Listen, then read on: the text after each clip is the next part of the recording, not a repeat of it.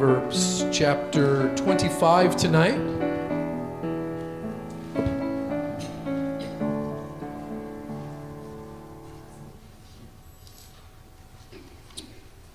A longer section for us.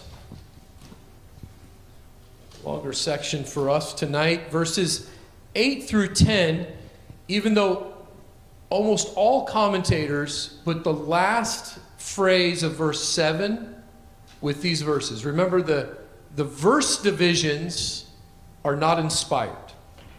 So most would translate it something like, that which thine eyes have seen, verse 8 now, go not forth hastily to strive, lest thou know not what to do in the end thereof. When thy neighbor hath put thee to shame, debate thy cause with thy neighbor himself, and discover not a secret to another, lest he that heareth put thee to shame, and thy infamy turn not away. We won't get to verse 11 tonight, but in that same context, verse 11, a word fitly spoken is like apples of gold in pictures of silver, and as an earring of gold and an ornament of fine gold, so is a wise reprover upon an obedient ear. That in our verses tonight, we're really talking about misusing words. And in those verses that we'll get to in a couple of weeks, we talk about using our words well. So tonight, we are going to think about that all too common occurrence when somebody does something you don't like. Maybe somebody is playing with your favorite toy. I need a volunteer. Thank you, Josie, for volunteering. Come up here. By way of illustration. Okay. I have, no, don't go too far. It's like stand right here, stand right there. I have a sheet of paper. Hold the sheet of paper. And I have the scissors. Yes, these are the scissors from the kitchen. We will put them back right away after the service. Nobody panic. Take these scissors, and I need you to cut this paper. This paper is too long, so I need you to cut it like right there.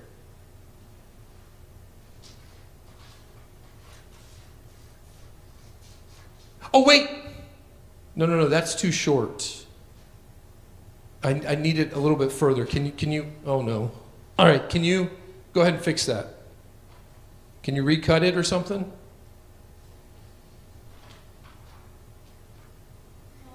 No. All right, thank you. Sit down. Hezekiah, can we make this paper longer? Can we make it longer? No, we can't make this paper longer. And there's an adage that I first heard my grandfather tell me. Do you know what it is, Micah? Measure twice and cut, or measure once and go back to the hardware store. That's my version of it, right? If this was a piece of wood and we needed it to make a fort, but we cut it too short, could we use it, Hezzy? No, it would be basically ruined. If we had a piece of fabric, Sophie, that we were going to make a dress out of and we cut it too short, could we use it? Yeah, you can get around some of those things different ways. But, the idea being that you need to think carefully before you cut something, because you can't put it back together. And we should think about our words that way. So Hezekiah, I'm going to ask you a question, and I want you to talk into the mic and tell everybody the right answer, okay? We didn't rehearse this at home. If Obadiah has your car, what should you do? I should get help. No, what should you do first if he has your car? The first thing you should do. Say, can I please have that back? Yes, you should say, can I please have that back? And when he says no, what should you do? Get help. All right. You can get help then, maybe. But what else maybe you could do? You could say what? What else could you say to Obi? I could say, can I please have that back? And if he still says no, I do. But you could also say, when you're done with it, let me have it, right? Yeah, that's a step. Now, in our house, most of the toys are communal in nature. Not that we're communists or anything, but that we most of the toys end up being shared, right, Micah? And a toy will go 4, 5, 6 months with never being played with, and as soon as one person picks it up, what happens? Everybody wants it. World War III breaks out over the toy that has been lost, not played with, not loved, and then all of a sudden everybody wants it. And sometimes I get this thing of, that's mine. Oh, it is? Yeah, and then the other, no, it's mine. Well, whose is it? And how do we work through that? And before we go and get somebody else involved, we should be nice, we should be kind, and try and work through it, right? Right, guys? The easiest thing to say is, well, when you're done with it, can I have it? By the way, I don't know of a single situation where when they were actually done with it, they gave it to the other person. Oh, I take that back. I guess it happens a few times. But a lot of times, once you're done with it, can I have it back? And then it's like almost 2 seconds and give it back, or everybody forgets about it. But you know, that's a good illustration for our proverb tonight. That in verse 8, we are told that we need to be cautious before going to court. The word that is translated as strive in verse 8 says, go not forth hastily to strive. The word strife means to start legal proceedings, to take it to the court. So it would be the kids coming to mom or dad. It would be a worker taking it to their boss. It would be a condo association, taking it to the president, or whatever situation you're in. You just run it up very quickly to the authority. And we're told to not do that hastily, to not do that quickly, to not have that be our knee-jerk reaction. I think in many ways there's a parallel in the New Testament. James chapter 1, verse 19. Anybody know off the top of their head what that verse is? As soon as I start reciting it, you'll remember it. It's the one that says, my beloved brethren. What? No, it's the one about being, see, now I'm messing it up myself. It's the one about being slow. No, that's not it, Josie. All right, we're going to turn there so I don't mess it up anymore. So it's swift to hear, slow to speak, slow to anger. Did we get it? Finally get it? Wherefore, my beloved brethren, let every man be swift to hear, slow to speak, slow to wrath, slow to anger. Now, I'm going to reorder it a little bit here. Why do people go to court? What do you think, Sophie? Okay, because they did something wrong? But why do people sue other people? It's not when you've broken a law. Do you know, Josie? Yeah, a lot of times they get there because they've been angry. They're upset. Now, and this verse is about somebody who does it really quick, who goes very quickly. Something happens, and when you get angry, what do you want to do when you're angry? You just want to get even, right? You want to get your pound of flesh. Somebody's done something against you, and now you want to retaliate. And it says, go not forth hastily to strive, do not go forth hastily to court, lest thou know not what to do in the end thereof, when thy neighbor hath put thee to shame. Now, in a lot of ways, if you're going to go to court and you're going to start those official proceedings, what do you have to do? You have to state your case. And, well, you should get the facts, but we're going hastily, we're going speedily, we're not doing this thoughtfully. We're just going there and we just show up, and now we have to be quick to speak, which is another thing that we're told not to do. And one of the things that happens in these situations, when somebody has come hastily, they're acting in anger, they're coming quickly, they usually present their case as if they're the 100% innocent party, right? My favorite example is, one of the kids comes, Micah hit me. I'm naming names tonight. Micah hit me. And then you oh man, why did Micah hit you? It turns out they were choking Micah. He couldn't breathe, so he's trying to tell them to get off. And he hit a little hard, right? Or something like that. That didn't actually happen, did it, today? No. Okay. But, the idea being that first person that comes seems right. But when you overstate your case, the next person comes, pokes holes in your case, and that makes everything sort of questionable, doesn't it? That makes everything not right. And it's a situation here that's become combative. And it's not about reconciliation anymore. It's not about peace. It's not about helping that other person or getting through something. It's not even about, and look, sometimes situations come up where our last recourse, especially if we're dealing with an unbeliever, we might have to go to court. There are places and there's a time for that.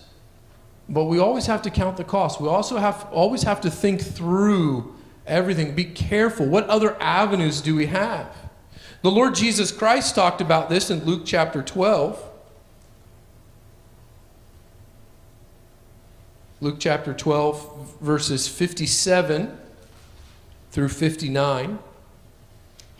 Yea, and why even of yourselves judge ye not what is right?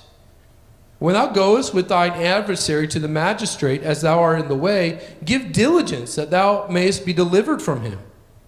Lest he hale thee to the judge, and the judge deliver thee to the officer, and the officer cast thee into prison. I tell thee, thou shalt not depart thence till thou hast paid the very last mite. Jesus there is exhorting us, reconcile it on your own. As much as lies within you, live peaceably with men. As much as we're able to work through these things in an individual way, a private way. As soon as it comes to court, it becomes public. My favorite headline all time: woman sues church for telling about her sin. I read about it on foxnews.com. This woman had committed adultery. The church had excommunicated her. The church had announced it. And so she sued the church because she was embarrassed, because everybody knew her business. Now I, who don't even know this person at all, know what she did because she sued them and put it all over Facebook.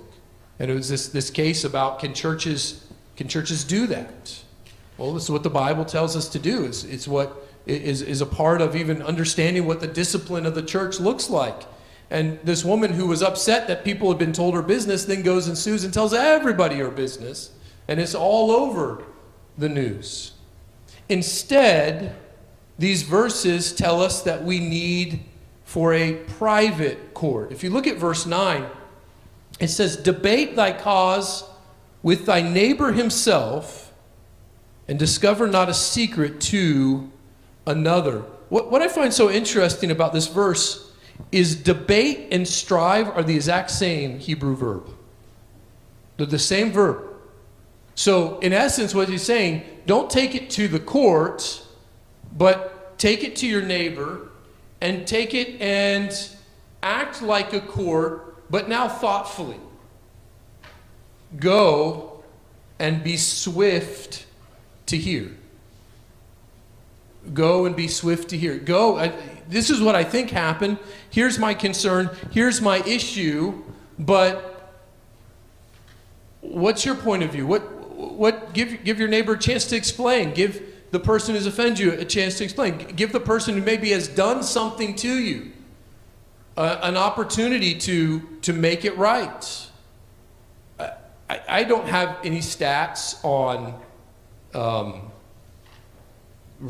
how many times it's truly a miscommunication, but the number of times that interpersonal conflict is driven by miscommunication is staggering to me. Oh, you said this thing. Well, I was trying to make a joke, or that's not what I meant to say. Technology is great today, isn't it? Because if I misspeak right now, we have it recorded in 3 different places, turns out. We can go see what I actually said. Sometimes I say what I meant to say, and people mishear. Sometimes you mishear, or I misspeak, and you've heard correctly. I said something about the pray to prayer phrase in James. I said this is a Hebrew construction. And if you just listen to that, James was written in Greek, but it was like a Hebrew construction is what I was trying to get at. You can say things that get misunderstood, all sorts of things. But if you go privately, the situation can often be handled right there. And go and have that private court. The other thing that I'd point out is a lot of times it might take 2 or 3 times to work through things. And one of the things that in these situations often need to work through is just because somebody doesn't agree with you, like you think about giving advice to someone. You give advice, they might hear you, they might process it, they might listen to it, but then they might choose to do something else for another reason. Maybe they got other advice or something like that. And we can't be greatly offended at that as they work through that process. You know, the Bible tells us that love covers a multitude of sin. And in one sense, and I'm pretty sure that's this 1 Peter 4 passage. 1 Peter chapter 4, verse 8,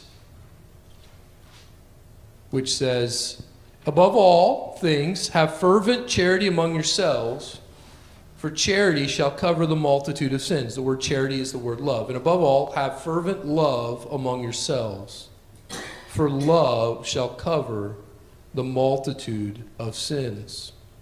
Now, in one sense, when we say love's going to cover a sin, somebody has perhaps said something rude, somebody has done something against you, and you can say, you know what, that's not part of their character. That's not a sin that has entrapped them. That's just, it was just a moment. I don't need to worry about it. And you have to make that judgment. Sometimes if it's a character flaw, we need to help people through that.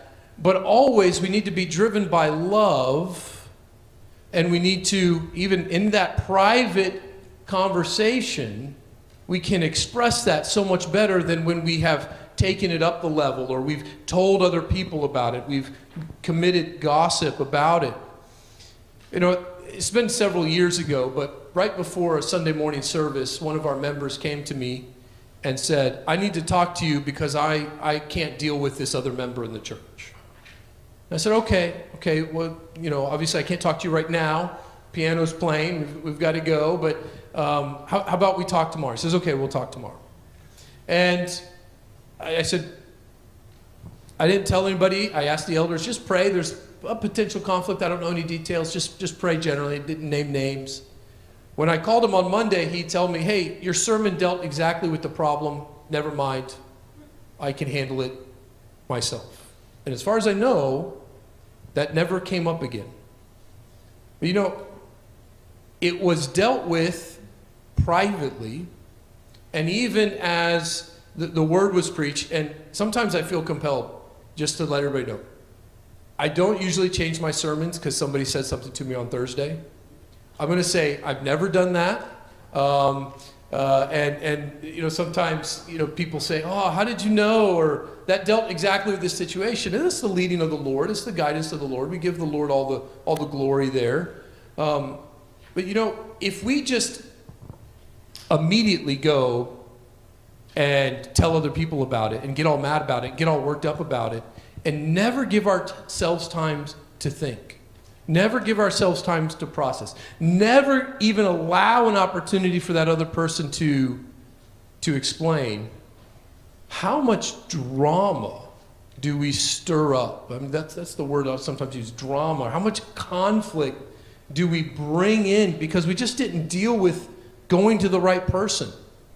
And when you've talked to other people about it, what comes really hard? Now you got to remember everybody you talked to, and if it got worked out, you need to go back and tell everybody you talked to, and then they've got to tell everybody they talked to, and if we've been gossiping about it, an issue that got resolved from the original parties may linger forever just out there because it's not being dealt with the right way, privately and graciously. I saw this statistic. I follow this website called Church Answers, and they do a lot of good research in looking into churches and things like that.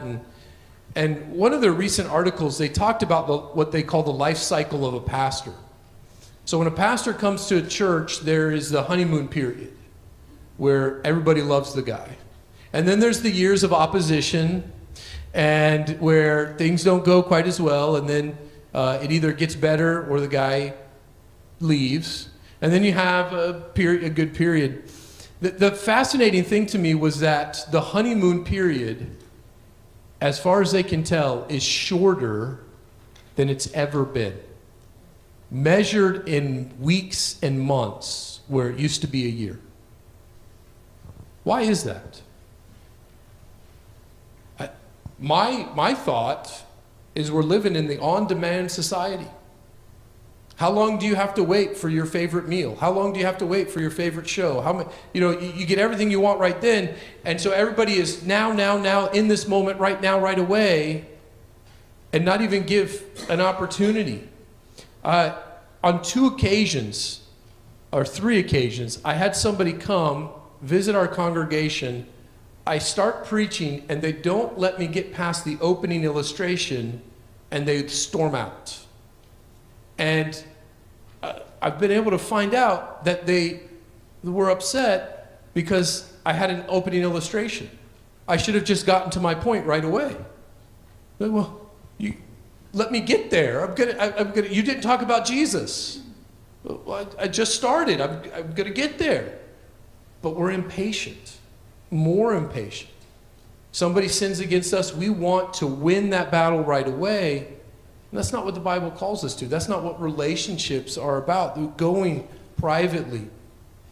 You see even the destructive nature of gossip in verse 10 of Proverbs 25. And it begins at the second half of verse 9, when it says, discover not a secret to another. The idea there is don't tell the secret to another. Don't publish that secret to somebody else. If you've been given something in confidence, or in the context, you dealt with this issue privately, you don't need to go tell other people about it. Because what happens, verse 10, lest he that heareth put thee to shame. You know, the idea of damaged relationships that come up because of that. You know, you've been entrusted with a secret or this situation, and now they've heard it, and there's shame that comes. There's damage in the relationship. Gossip damages not only the person you're gossiping about, but yourself. Because the second half, thy infamy turn not away. That there's even a ruined reputation that comes as a result of that. If you're known as somebody that complains all the time, if you're known as somebody that talks about other people all the time, that gets known, that becomes an issue, and that destroys churches, that destroys families, that destroys relationships. That we have an enemy who's a roaring lion walking about seeking whom he may devour. And he loves it when there's dissension in the church. We have our own sinful flesh that we're fighting against too. We have the worldly system we're fighting against. And we've been given the gospel so that we can go and deal with these things, so that we have hope, so that we can go privately, so that love can cover a multitude of sin. May we hear again the words of the scriptures here, that we would not be quick to court but we would go and we would deal with issues privately with the one that it needs to be dealt with.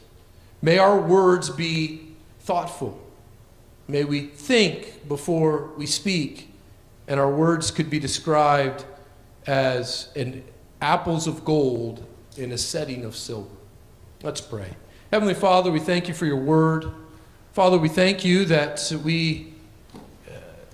when we sin, we have the answer to our sin, which is the gospel of the Lord Jesus Christ. And I just ask, Father, that you would help us to serve you, that you would help us to be careful with our speech, to use our words to build up. Father, may we be slow to speak, slow to anger, and quick to hear.